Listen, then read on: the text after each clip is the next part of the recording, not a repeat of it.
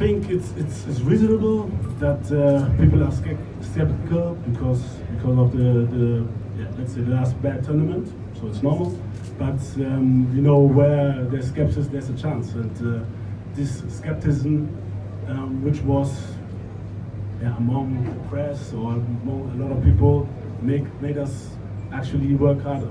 So we have a plan. This is for sure. For sure, I can't tell the plan right now. We have to play the game, and then everybody hopefully will see.